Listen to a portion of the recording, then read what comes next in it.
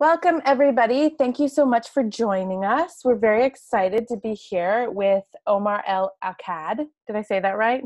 You did, yeah. Good. I butcher everybody's last names. We have a very, very exciting virtual girly book club because we have a very exciting book and a very interesting author. So I'm very excited to be here with you tonight. American War was the book that we read this month. It is set in 2075, so very interesting storyline that if you haven't read it yet, then we might be spoiling it for you tonight. So maybe if you're listening to this as a recording, press pause, go finish the book and come back.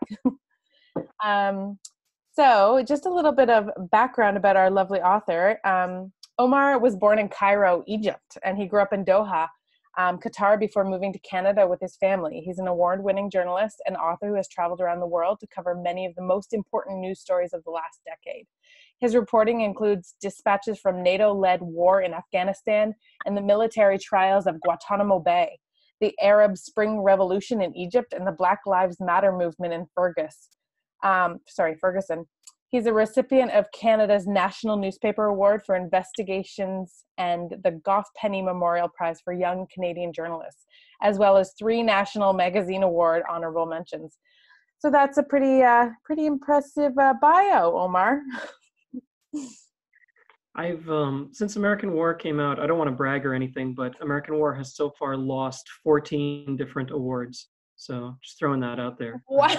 I'm super well versed in smiling and clapping as somebody else wins an award.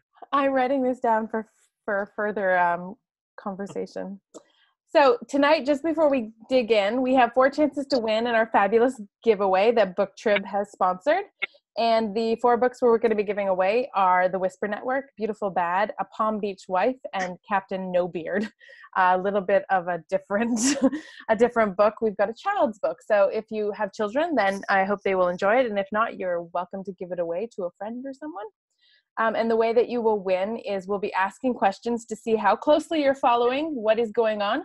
And you can email the answers. It will be in the chat window. Valerie will be looking after that. And you get all 4 of them, and there's 4 of them. So that's a pretty good gift, I think. All right. So let's start this off with you, Omar. If you can just give us a little bit of we know your background, but talk to us about how you became an author. Sure, yeah. So I've been an immigrant since the age of 5. I was 5 years. I was born in Egypt, and at the age of 5, my father couldn't find work in Egypt, and he found a job in this place called Qatar, which most people in this part of the world can't point out on a map. It's this tiny little peninsula sticking out of Saudi Arabia. And at the time, which would have been the mid 80s, they'd only recently stumbled on what would end up being the 3rd largest natural gas reserves in the world. So it was on its way to becoming one of the richest places on earth.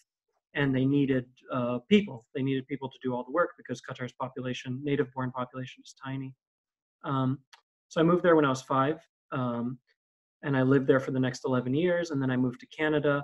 Now I live in the U.S. So long story short, I'm not one of those people who has a very good answer to the question, where are you from? And so I've sort of been drawn to fiction from a young age because you get to define the contours of your world to fit whatever, however you define yourself.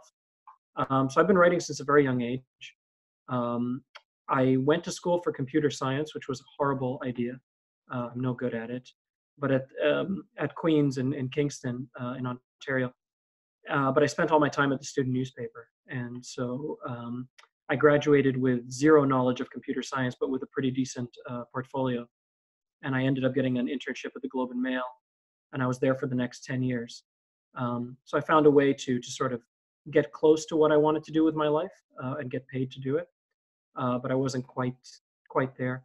I was writing fiction the whole time. I wrote 3 novels before American War.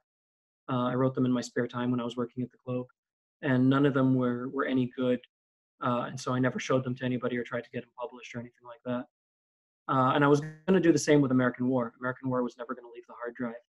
And then I had a bad day at work, had one of those days where I felt like I was just rewriting press releases. And I thought, to hell with this. And I emailed it to a literary agent who I'd met by accident 8 years earlier. She agreed to take it on. She agreed to take me on as a client. And 3 months after that, we'd sold it to Knopf in New York. And I quit my job and kind of jumped off the cliff and hoped there was water at the bottom, sort of thing. But fiction's been my home since a very young age. It's one of the few places where I feel comfortable. So your career itself sounded like unbelievable. Can you talk to us? Like, I feel like it has a lot to do with what you write about, even though you're not writing nonfiction. Can you talk to us a little bit about your career as a journalist? Yeah, I mean, my career was unbelievable largely because I have no real skills.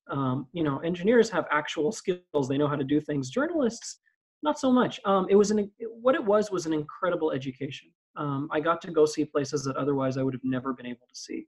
I got to go to Afghanistan during the NATO invasion. I got to go to Guantanamo to cover the military trials.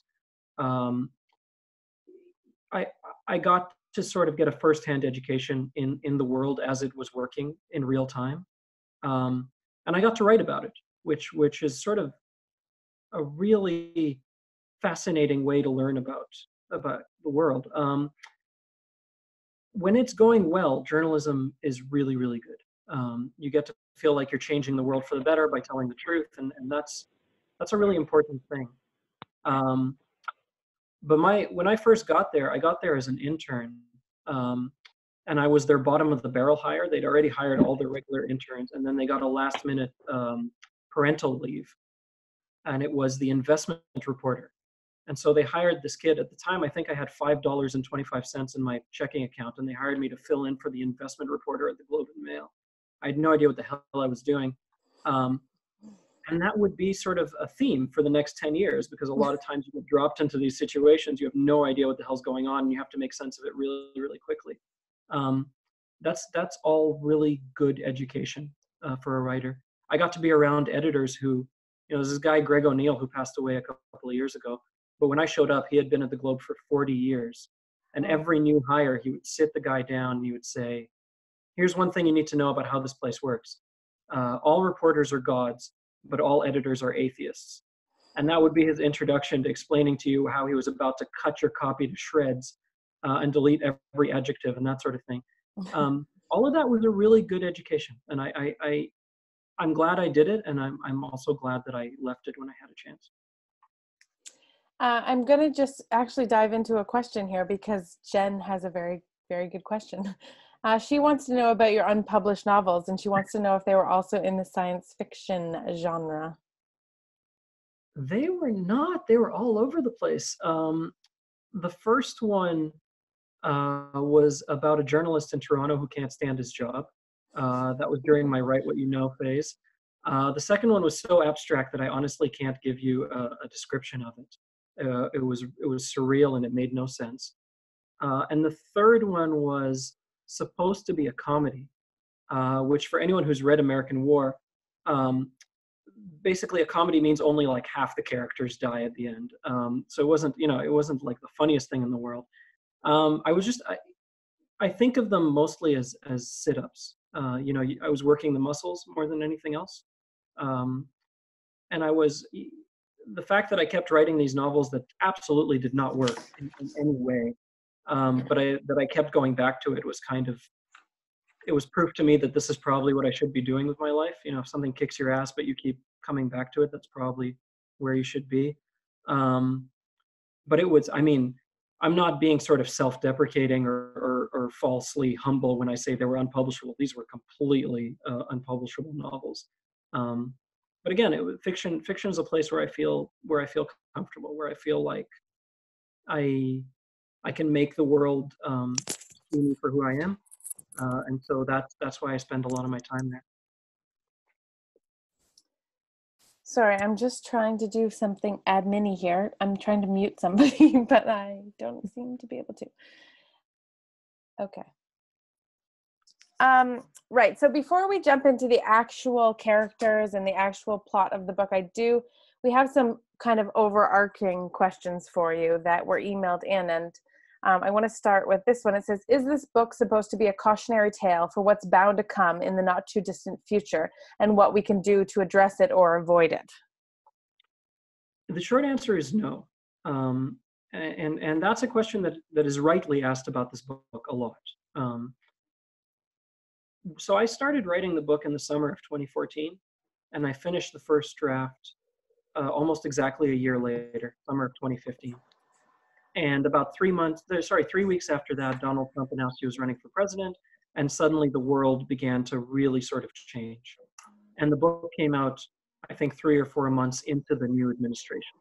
And so as a result, this book that was written well before the Trump era began suddenly starts showing up on these lists of, the fiction you need to read to understand the Trump era, or like the new books of the Trumps, that sort of thing, which has been great for book sales, but has nothing to do with what I was thinking about when I was writing the book.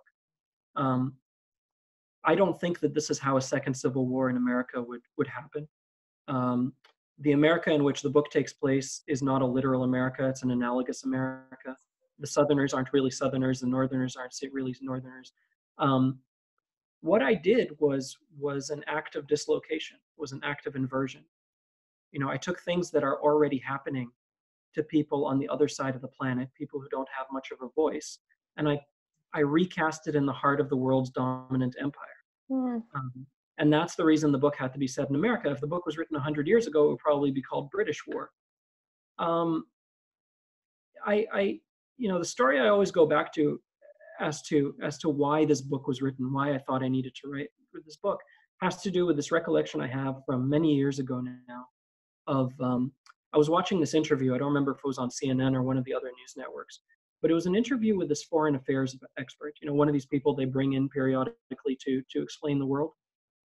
And the interview was taking place in the immediate aftermath of a set of protests that had happened in Afghanistan. Local villagers were protesting against the NATO military presence, in particular the US military presence. And the question that was put to this gentleman was something like, why do they hate us so much? And as part of his answer, he noted that sometimes the special forces have to go into these villages and conduct nighttime raids looking for insurgents, and that when they do this, they'll sometimes ransack the houses or hold women and children at gunpoint. And then he helpfully added, and in Afghan culture, that sort of thing is considered very offensive. And I thought, name me one culture on earth that wouldn't consider this sort of thing offensive. And that's when I first got this notion of inversion, of taking these things that are happening to people who don't have much of a voice and making it happen in the loudest place on earth. The point being to talk about this idea that there is no exotic reaction to being on the losing end of a war, that we would all behave the same way. I didn't invent waterboarding. I didn't invent drone killings. I didn't invent refugee camps. I just took these things that are easy for us in this part of the world to ignore, and I made them happen as close to home as possible. It's not a particularly clever trick, but it's the one at the heart of the book. So by definition, I can't tell you if this book is going to predict anybody's future. I can tell you that it's very much based on somebody else's present. It's extremely fascinating. And that we had book club last night here in Burlington, and one of the things that came up was we talked about Camp Patience a lot, and they were just discussing the tents and how that one night that everything got torn down. And I'm like, I think this is, and like, as you say, like, it's easy for us over here to ignore this, but I'm like, guys, I think this is something that's happening right now all across the world, and we just don't pay enough attention to it. Yeah, I mean, the two most violent parts of the book, and the two parts that were by far the most difficult to write, which is the massacre at Camp Patience and the waterboarding scene, are the two scenes where I effectively changed nothing from how it happens in real life. So the events in Camp Patience are based on events that happened in a Lebanese refugee camp called Sabra and Shatia. Sabra is the Arabic word for patience. That's where the name of the camp comes from. That was a question I had. And so, all I did was take the eyewitness accounts of what happened the day that the militias overran that camp, and I basically rewrote that. So I didn't change anything. And the waterboarding scene is exactly how that happens. And those were the two most painful scenes. They're the two most gruesome and sort of, I think, viscerally off-putting scenes for a lot of readers. but they're the ones in which I very deliberately change nothing. Um, Wow. they're the ones that are closest to the way it really works. Wow. Jennifer has a question for you here, and I'll just read it here. There are so many political issues that are very divisive in the US right now. Why did you choose big oil as the issue to cause the second civil war? It's a really good question, and my answer is really unsatisfactory, and I apologize in advance. But it's been the same answer since I wrote the damn thing, so I can't change it now. Um, Almost everything that lives in the book is a kind of analogy to something else. And some of these analogies, like the Camp Patience massacre or like the waterboarding scene, are really, really close to the things that they are stand-ins for, and some of them are further away. And so when I was looking for the causes of a second civil war, I knew that I wasn't going to find anything of the same magnitude of sheer human brutality as the causes of the first civil war.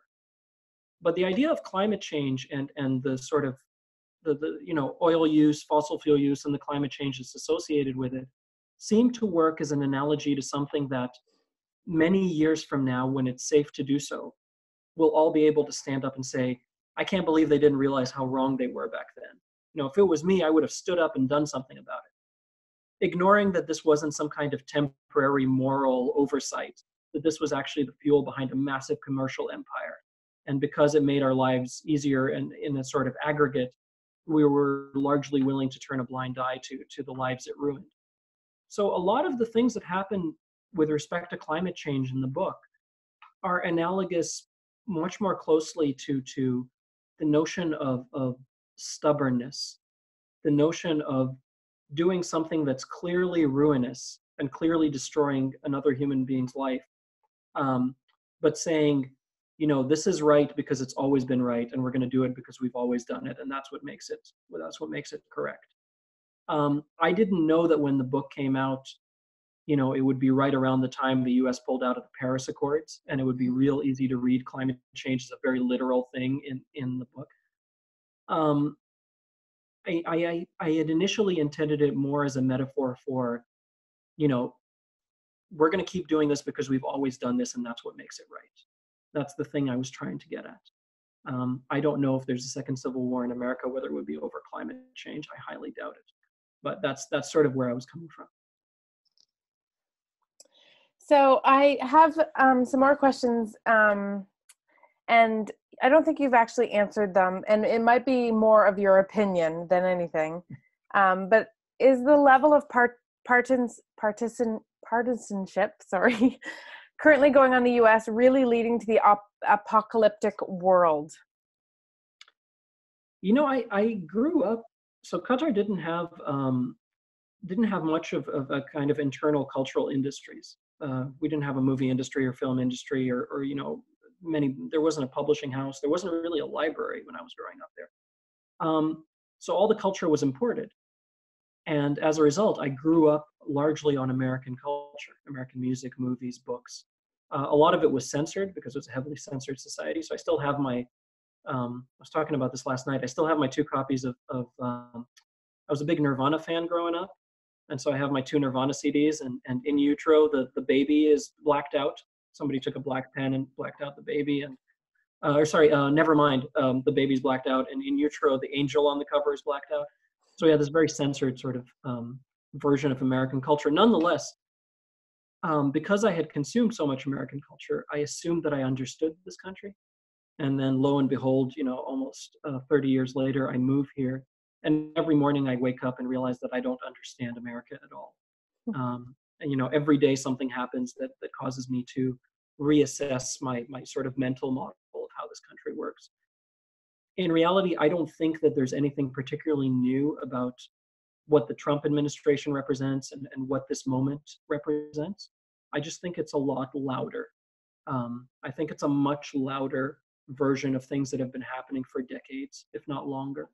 And I think a particularly malicious portion of the population of this country feels much more free to shout the things that previously they might have whispered.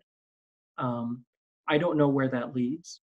I would like to think that the institutions of this country are strong enough to be tested by this and not fall apart.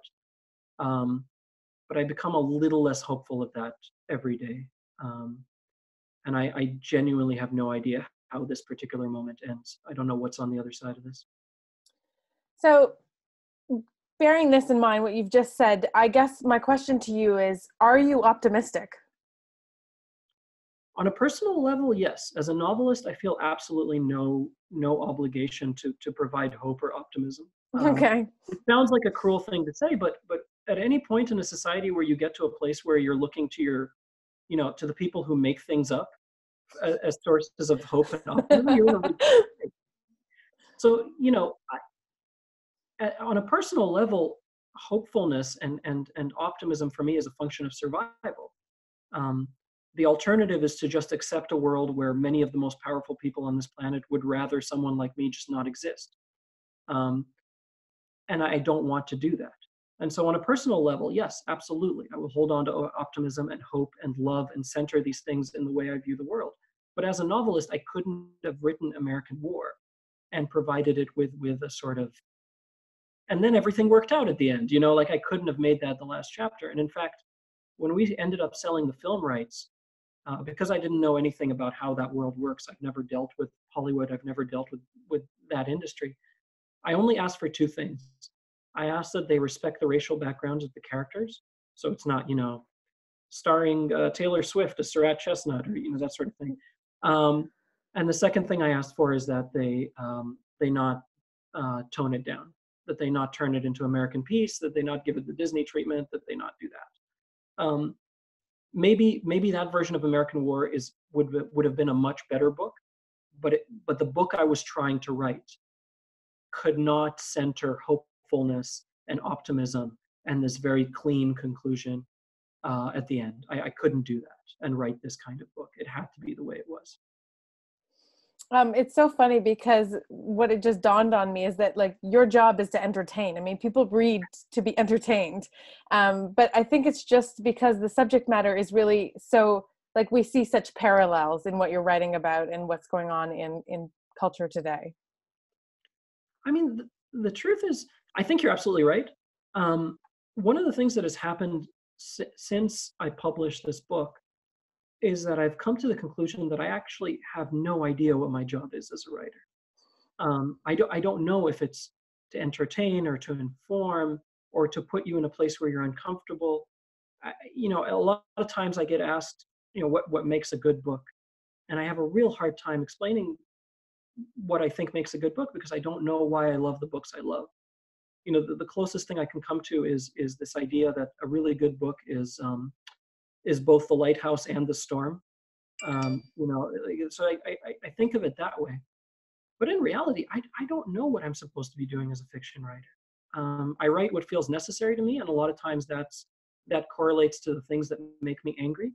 But I'm not sure what the obligation is on my part. One of the really interesting things that has happened, because the book has come out in about 13 languages now, so I've done a couple of book clubs overseas and that sort of thing. And there is a kind of reaction that I get, particularly in North America, which I think is a valid reaction, which is this book is too dark, it's too painful, it's too much. And I think that is a perfectly valid reaction. But one of the really interesting things is that in no other part of the world has that been the sort of default or even common reaction. And I did a book club with a meeting with a book club in Egypt, where it was the opposite. I got a bunch of people complaining that I had toned it down too much. Wow. So obviously this is based on Sabra and Shatia. Why did you restrain it so much and that sort of thing? So it's been interesting seeing the extent to which people's personal perspectives color how they view the work in a really sort of absolute sense. Wow. Okay. So let's jump into the actual characters and the plot of the book. We have a lot of questions about that. And the question I was talking about, the one that I have received about 6 times, is what happened to Mexico? So I was drawing the map. When I was writing this, I was still working at the Globe, and I was living in this place in Southeast Portland. I turned one of the rooms in this apartment we were renting into my office. and I hand drew all of these maps of the U.S. I got this massive wall map of the United States, and I put it on my back wall, and I started drawing over it. And I would, this part goes back to Mexico, and this is where the plague happens, and this is where the suicide bombing is. Um, Tangentially, that actually turned into a bit of an embarrassment for me because at the time I was still working at the Globe and Mail. So I would do these video hits for the Globe website. And I did about 5 or 6 before I realized that in every one of these, on the back wall, anyone who's watching this video just sees this map that just has like, here's where the suicide bombing is going to happen, and here's where whatever. It was just a really bad look that I did not realize until way too late in the game. I was partitioning the United States in a way that I think anyone who grew up in my part of the world would be familiar with. So, I grew up in a part of the world where about 100 years ago, a bunch of British and French guys just drew some lines on a map and created very, very arbitrary nation states. And we still live with the results of that. And the United States is a place, I think, because of its dominance in the world and by virtue of being the world's leading superpower, is a place that I think assumes much more stability than is inherent in the idea of the nation state. So if you open up the book and you see the map on the first page, there's that part called the Mexican Protectorate, which basically is, this part of the United States has become so destabilized that the Mexicans have taken it over again. Well, that's just what that map looked like not too long ago. That just used to be Mexico. All I did was look at an old map of the continent and redraw that line. One of the things I was trying to get at is that the concept of the nation state is a really fluid thing, and it changes all of the time, and it's going to change again. So I gave a chunk of land back to Mexico, including all that stuff up to East Texas or whatever it was. And it was just the old map redrawn on the new one. All right. That Sorry, answers that. What happened to Mexico, right? I didn't just like mishear your question and go off. No. Okay. That's exactly it. Everybody wanted to know how Mexico took Texas.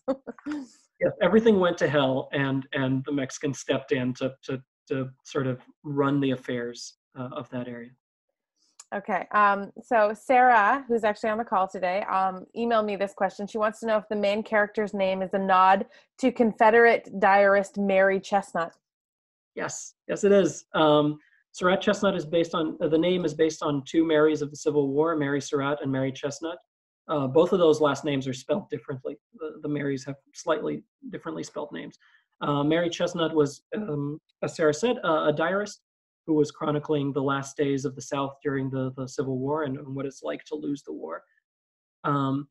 Mary Chestnut was a diarist. Mary Surratt was the only woman indicted as part of the attempt to assassinate Lincoln. So a diarist, an assassin, that felt like a good fit for this character. And the whole thing with Sarah T. Chestnut becoming Surratt Chestnut, I stole that from the story of Ulysses S. Grant.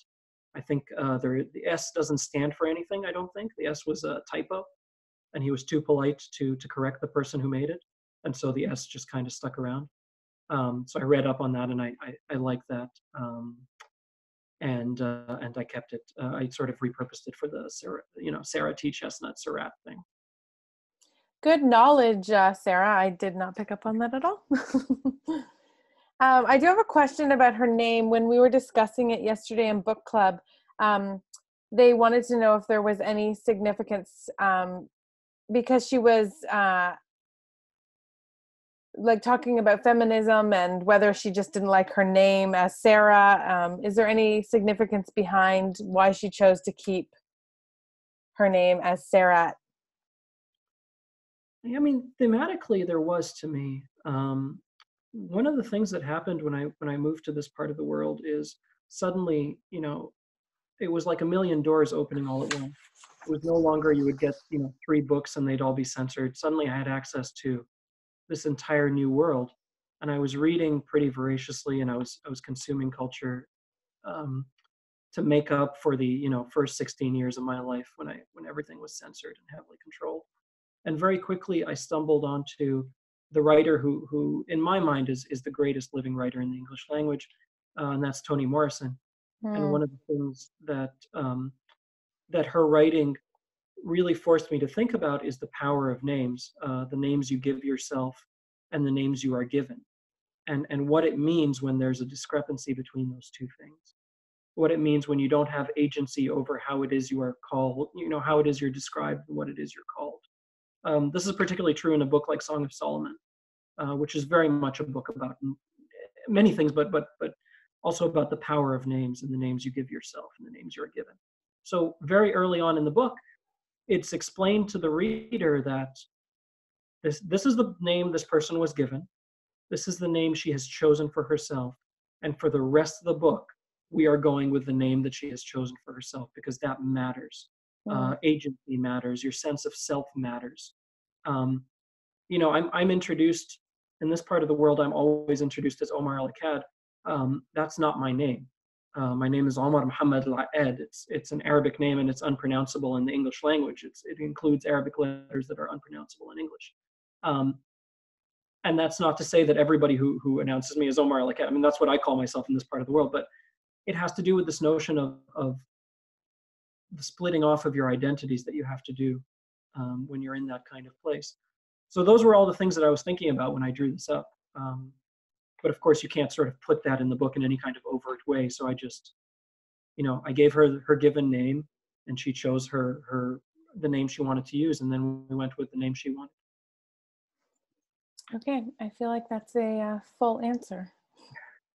Sorry, Uh, these are very rambling. Feel free to cut me off. I tend to sort of go. not at all. This is really great. Sorry, I didn't mean that to sound dismissive at all. Ashley wants to know, what was the significance of the relationship between twins? Was it just a way to humanize the twins for Sarat, or a way for her to relate to them? They showed up as twins. I'm an only child, and I discovered recently, going back on looking through my writing. I have my writing saved on my computer since I was about the age of 17, so it's quite a bit. The second half of my life, effectively. And I found that a lot of my writing has to do with sibling relationships. I think it's just something that I never had, and so I'm there mentally a lot of the time, exploring what it might be like. Um, and of course, I get it wrong all of the time because I'm writing outside of myself, which is the case for a lot of this book.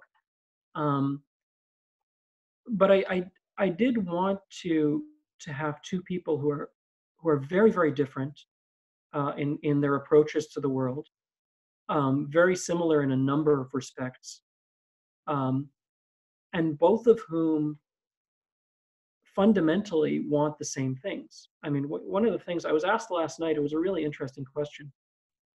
What did Surratt need to have a good life? You know, what is it that would have worked, that would have made things work out? And my answer to that question is the same thing every human being, including you and me, would have needed. She didn't need anything special. Love, safety, a sense of security. And at their core, you have these two sisters who are twins, are very different, and yet that's all either of them really want. They go about it, their approaches to it are very, very different.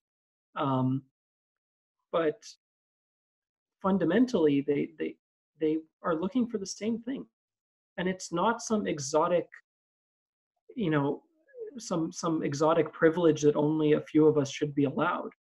It's the basic thing. It's a sense of security, a sense of being surrounded by people who love you. Um, for all the awful things that Surratt does in this book, her threshold for damage is incredibly high. The things that need to happen to take her to the place where she ends up are incredibly extreme things. Um, and I think, for all the differences between the sisters, I think a lot of them were really superficial. And I'd sort of intended to try and have a lot of superficial differences between them, but at the end have them be tethered by their love for one another, um, and tethered by their basic desire for just a life without injustice, a life without pain.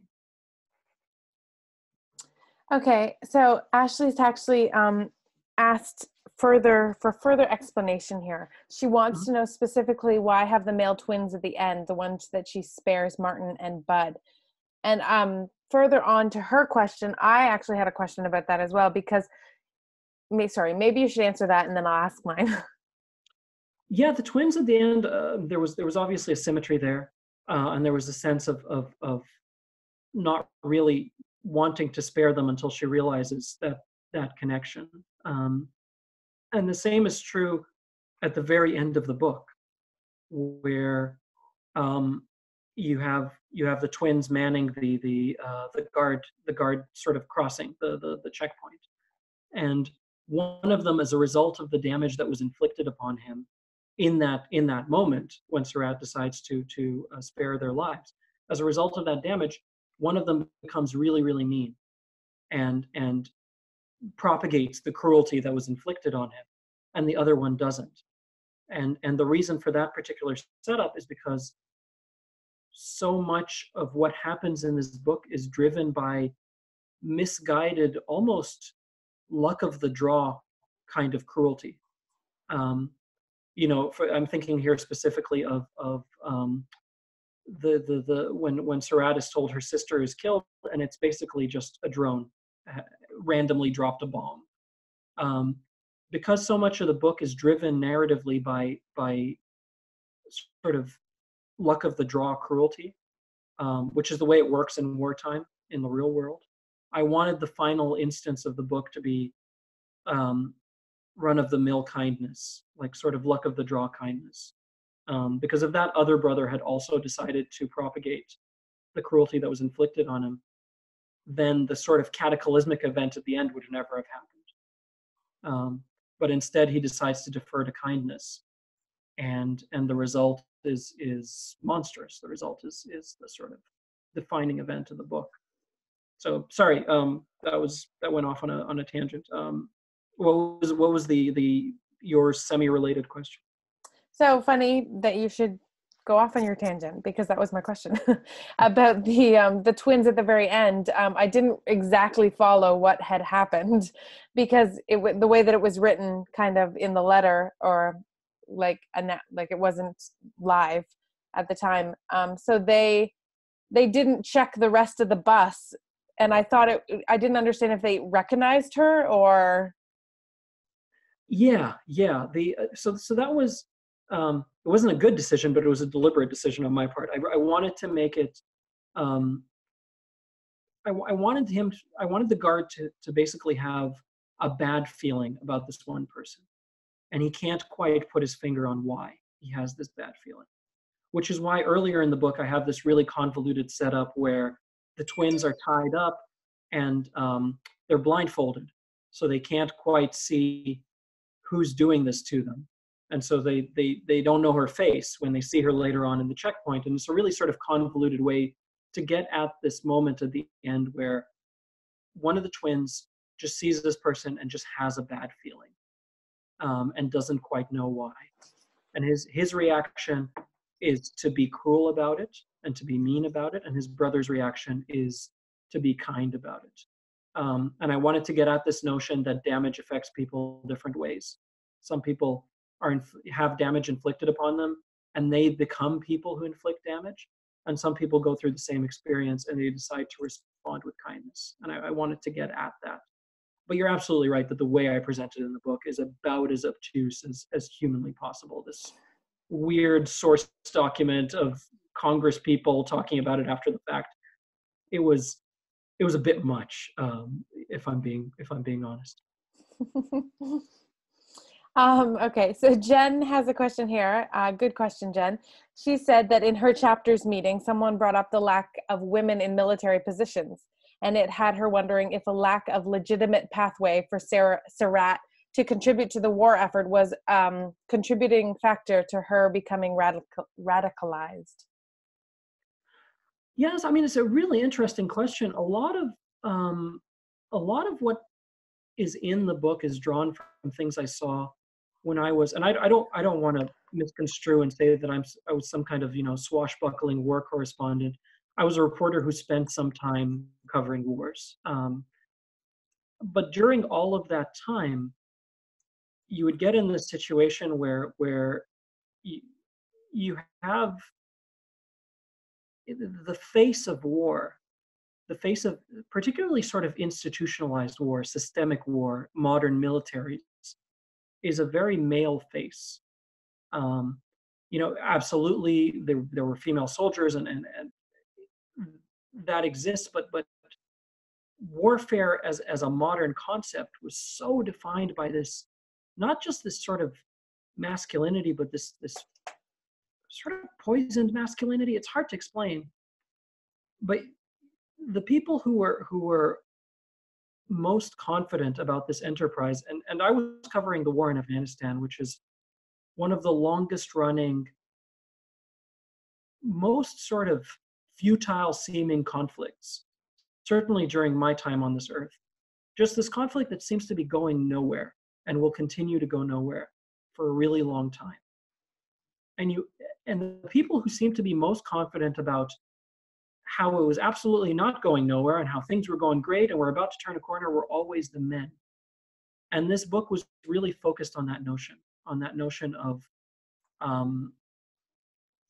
the sort of why it's a necessary prerequisite for people who wage war to have that muscle for self-delusion, to be able to convince themselves, no matter how terribly things are going, no matter how many lives are being lost, no matter how ruinous everything is, that this is going to turn out fine if we just persevere. And the attitude, when I saw that attitude, I almost universally saw it with male members of the military. I don't know if that answers the question. Certainly, I don't think Surratt had a real chance to participate in a sort of formal military endeavor, because by the time the book starts, the South loses the war very, very quickly. And so what you're in by the time Surratt is aware of her surroundings is not really a war so much as an insurgency. And so if you're going to join that kind of effort, you're not going to join a regular military to begin with. You're going to join a very irregular military. And in fact, most of the things that happened to Surratt in Sugarloaf are predicated on the notion that she's not a member of a regular military. The same way that people who are waterboarded in Guantanamo Bay, it's predicated on the notion that they are not military members, they're unlawful combatants, or whatever the euphemism is these days. So I was thinking a lot about those things when I was constructing the military makeup in American War. Okay. Kate would like to know how or why perhaps you decided to start from Benjamin's point of view instead of Sarah telling the story directly. Yeah, that's another really convoluted part of the book. Technically, it's first person, but for the vast majority of the book, it's actually sort of third person. I wanted to tell the story from the point of view of somebody who was thinking a lot about agency and thinking a lot about how they didn't have control over the fundamental and defining events of their life. So, Benjamin, towards the end of the book, he's read the diaries and he's constructed the events of what happened based on the diaries. And then he goes and burns the diaries, which is this really futile thing. It's almost a gesture of impotence more than anything else. But he says, this is the only way, the closest I was ever going to come to hurting her, or the only way I had to hurt her. I wanted that to be the point of view of the person telling the story, because so much of the book is about what happens when you take agency away from people. I think all human beings have a fundamental desire to have some say over the things they do and the things that are done to them. And really bad things happen when you take that away. And so I wanted the person telling the story to be wrestling with what to do when someone takes that agency away from you. And in a sense, he represents the closest the book comes to hopefulness, because, Surratt had her agency taken away and she responded with the violence of warfare and physical violence. And he responds with intellectual violence and sort of documenting it as a form of not so much getting his revenge, but as a form of making peace with what happened. So that's why he had to be the one to tell the story. I wanted somebody who was aware of what happened, but couldn't do anything about it. The Benjamin was my favorite. And when we talk about protagonists that we like, um, somebody brought up the Hunger Games in a meeting. I'm sure you've heard it before, but Katniss, everybody loves Katniss, and you just grow to love her and more and more and more. Now, Sarat was not this kind of character. Can you discuss that a little bit? Because it sounds like everything you've done in this book is very purposeful. So this was definitely not an oversight. So why the character was constructed the way she is that? So yeah, why didn't you make her into somebody that we could love and kind of like get behind? I mean, I don't want to say anything bad about the Hunger Games because that's an incredible piece of narrative, For sure. and it's a great piece of storytelling. It's not the kind of book I wanted to write. Right. Um, I would be living in a much nicer house if I had succeeded in writing that kind of book, but it wasn't the book that I wanted to write. What I wanted was a human being who was fundamentally curious about the world, fundamentally loving, um, intelligent, incredibly strong. And I wanted to take that person and show how they can be transformed. Um, so, you know, when we first meet Sarat, she is endlessly curious about the world around her. And she's also endlessly trusting. She believes what people tell her about the world around her. And every time she's subjected to damage over the course of the book, her circle of trust gets a little bit smaller. At first, it encompasses everyone, and then just her family, and then just certain members of her family. And by the end of the book, the only thing it really encompasses, the only thing she trusts anymore, is her own sense of revenge. So she's no longer a partisan. She's no longer a Southern nationalist or whatever you want to call her. She's a nihilist. Um, and all I wanted by the end of the book, I didn't want a character that you would like. I didn't want a character that you would apologize for. Um, I wanted someone who, I wanted you to understand how she gets to the place she ends up. Because when we talk about radicalization, when we talk about extremism, we usually only look at the finish line. You know, we look at what these people do when they've done whatever horrible thing they're going to be remembered for. And American War is really about the rest of the race. It's about everything leading up to the finish line. It's about how somebody becomes that person. And so I don't like Sarat by the end of the book. I love her dearly, but I don't like her. And I didn't want people to like her. I just wanted them to understand how she gets to the place where she ends up. And the construction of the character is really, and the construction of the narrative is really based on that notion of don't feel you need to take a side, just understand how this got to be the place where it ends up. I think it was incredibly powerful telling it from a character like her. On a lighter note, we do have a very good question, and I think it's a very good question because Sarat is she 6'4", 6'5"? I can't remember. So in my head, but yes, I don't know if I ever make that clear. So Jessica wants to know, and you did discuss that the film rights have been sold for this. So Jessica wants to know who is going to play Sarat in the movie. If I mean, you don't have to tell us if it's been cast, but just in your mind, who would be a good actress? It hasn't been cast. A screenplay exists, and I think they've just maybe this week have just started shopping it around. The way movie options work is that when you sell the option, you get a little bit of money. And if they make the movie, if they exercise the option, you get a ton of money. So I'm sitting here with this lottery ticket in my pocket waiting to see if they actually make this thing. But you buy a movie option for, a few $1,000s. If you make a movie, you're spending between $30 and $100 million if you're making one of these Hollywood films.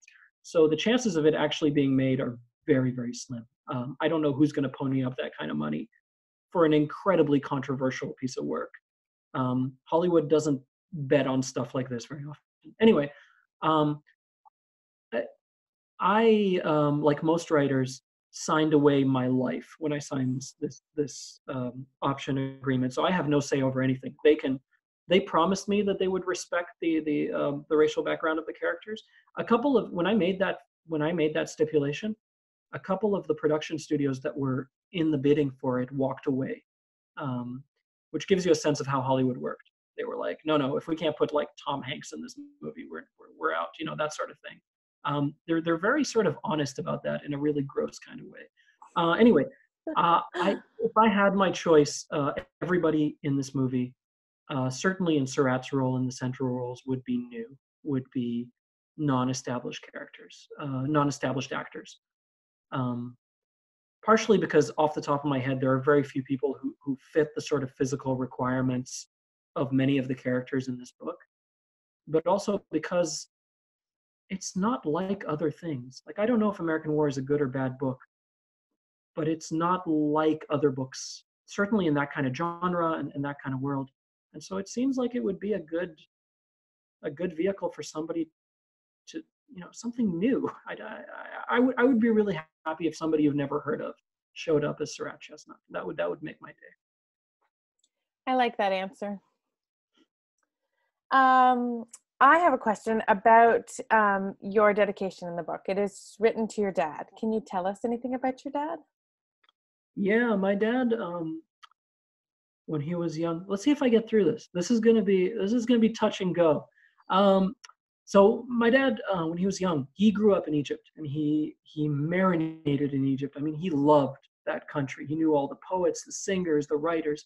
And when he was a little kid, he grew up in El Hussein, which is the old part of Cairo, the really old part of Cairo.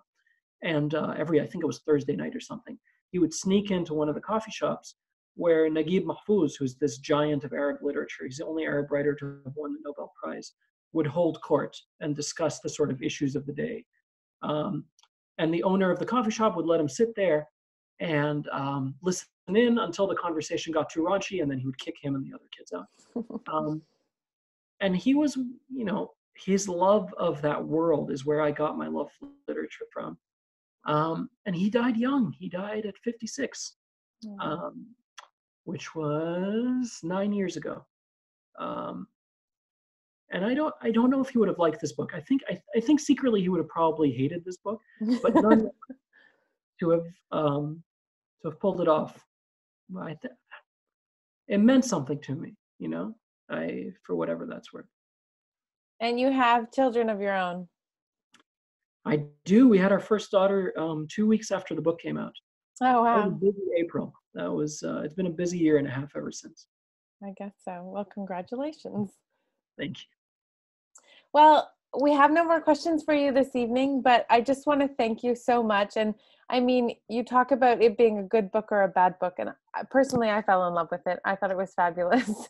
And it really, if it did nothing else, it made everybody really, really think and really question. And that's what we want to do. Ashley has just written that she loved this book as well. Thank you so much. I really, really appreciate it. And I appreciate you all taking the time to talk to me. Well, thank you for taking the time to talk to us. And even if it got a couple people out of their normal genres, then we did our job. Thank you, ladies, for joining us. And we hope to see you soon. And sorry, one last question. Do you have anything on the works? Are you writing the next one? I wrote the next one. It exists.